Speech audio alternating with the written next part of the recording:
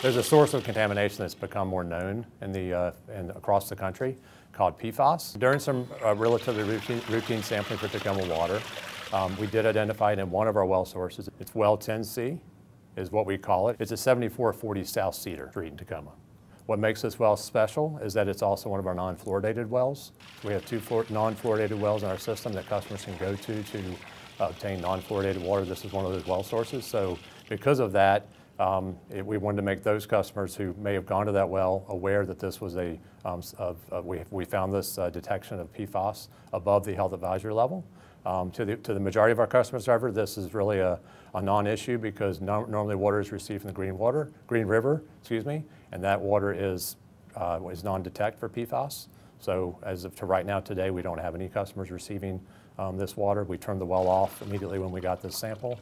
We did do some follow-up sampling and confirmed, and follow-up sampling showed that the extra level was less. So our action at this point is we discontinued the well from service, and that's our current position. We're going to assess what the next step is. Really, do we want to try to add treatment there? Do we want to continue to leave that well offline?